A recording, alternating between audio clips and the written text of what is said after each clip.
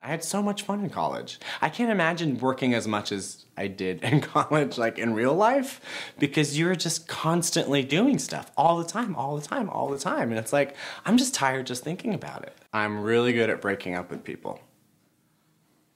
I'm seriously good at breaking up with people. I'm gonna create a web series where I break up with people for them.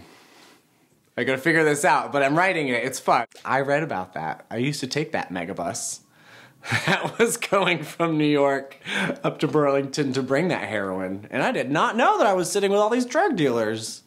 That would have been a much more interesting ride. And it's good experience because it's fast. You know, you have to walk into that audition room and you just have to like make a decision and just like talk to someone you've never met before and just be like very quick and like professional.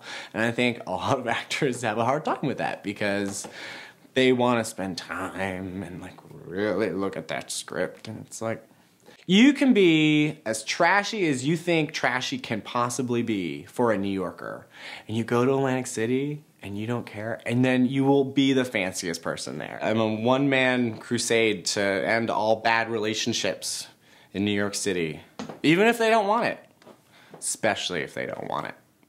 I will help them anyway.